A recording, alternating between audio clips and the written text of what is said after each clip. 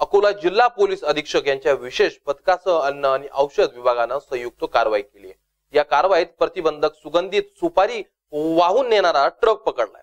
राष्ट्रीय महामार्गावरील 8 DG महाविद्यालयाजवळ ही धडक कारवाई करण्यात आली।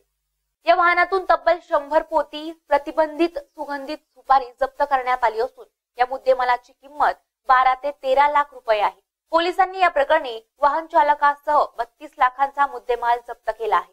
हा माल मध्य प्रदेश मधून नागपूरकडे जात असल्याचं बोललं जात आहे। 5/19 रात्री जवळपास अंदाजे 2 वाजता चव्हाण साहेबांचा दूरध्वनीवरून त्यांनी सूचना दिल्या की त्यांना एक संशय आहे की एका वाहनात प्रतिबंधित अन्नपदार्थाचा साठा वाहतूक होणार आहे। त्या अनुषंगाने आम्ही आपलं गार्डी गर्ल्स कॉलेज चौकात थांबलो आणि येणाऱ्या वाहनाची तपासणी केली असता सदर वाहनामध्ये तपासणी केल्यावर प्रतिबंधित अन्नपदार्थ स्वीट सुपारी सुगंधी सुपारी ज्याला म्हणतो त्याचे पूर्ण 100 पोते सापडलेले आहे, ज्याची किंमत अंदाजे 12 लाख आहे आणि वाहन 20 लाख असं एकूण 32 लाखाचा साठा आम्हाला आढळून आलेला आहे। सदर साठा आता अन्न औषध प्रशासन कार्यालयात रिकामा करण्यात आलेला आहे। इथं पंचनामा वगैरे झाल्यानंतर सदर प्रकरणी सिव्हिल लाईन पोलीस स्टेशनला सदर दोन्ही वाहन चालक आणि वाहनसोबत क्लीनर याच्या विरुद्ध सिव्हिल लाईन पोलीस स्टेशनला तक्रार दाखल करून पुढे त्याचा पुरवठादार आणि जो रिसिव्हर आहे त्याचा पूर्ण तपास करण्यात येणार आहे।